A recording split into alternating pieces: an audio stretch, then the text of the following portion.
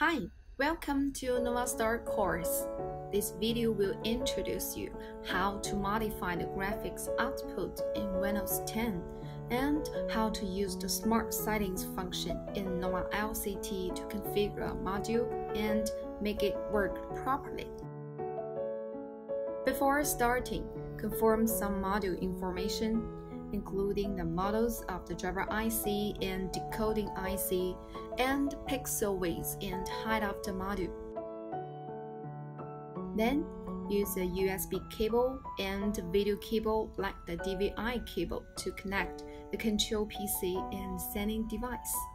The USB cable is used for control signal transmission, and the video cable is used for the video signal transmission. In addition, ensure that the RJ45 cables between the sending and receiving devices and the flight cables between the receiving cards and modules are properly connected. Here, please make sure 1. The module is connected to the first slot, JH1, of the hub card of the first receiving card, which is connected to the first port of the sending device. 2. The sending device is directly connected to the PC, the scale function is turned off, and no third-party device is connected. 3rd, the PC is duplicate display mode, and the scaling level is 100%. Since Windows 10 has a different graphics card setting from that of Windows 7, here we show the operation in Windows 10. Right-click on the desktop, select Display Settings. Under Scale and Layout, adjust the percentage to 100%.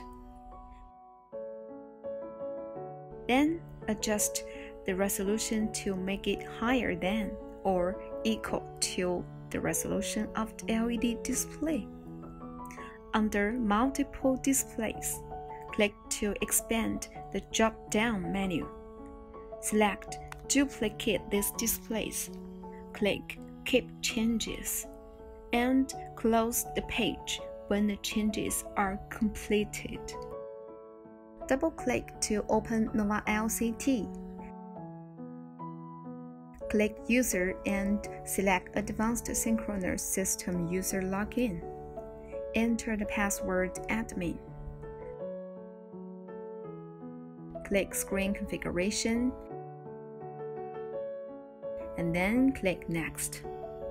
On the Sending Card tab page, go to the Source Configuration area. Change the resolution and make it the same as the output resolution of the graphics card. Click Set. Click Refresh to check if the setting is successful. Move to the Receiving Card tab. Select Smart Settings and click Next. In Smart Settings Guide 1, select the module chip first. Click Select Chip Type to find the model of the driver IC on the module. Because the model of the IC in the demo is SM16026, which is not in the chip list, we can select Common Chip. Click OK. Select Parallel Drive.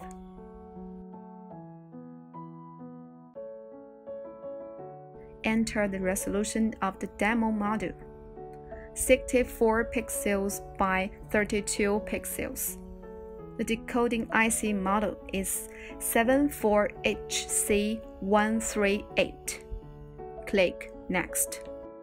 The following settings are based on the actual display of the module. Please pay attention to the real-time display of the module in the upper right corner. In Smart Settings Guide 2, the module is displaying a black screen, so select Full Black. Click Next. In Smart Settings Guide 3, switch to Manual. Select the corresponding color that the module displays.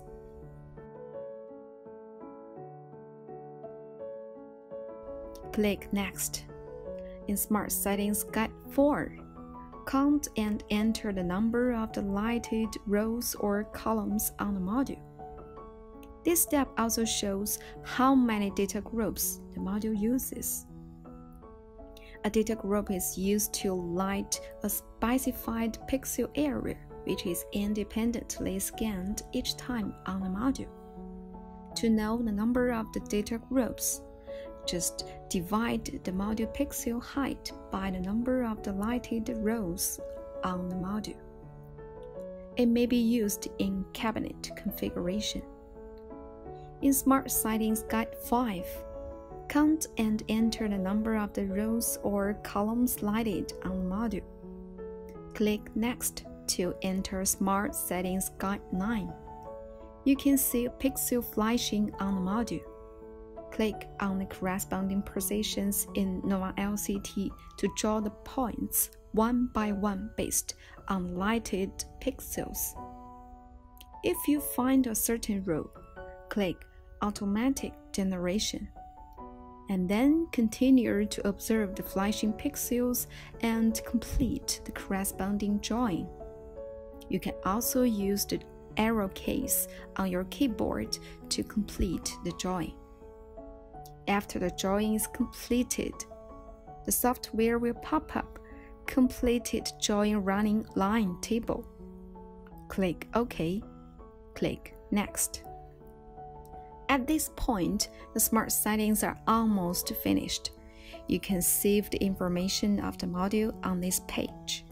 Enter the name of the module and then click Complete for further use.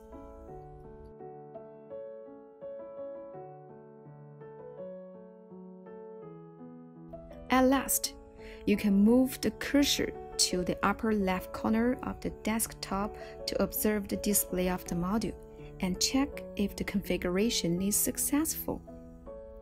Now the smart settings are completed. See you next time.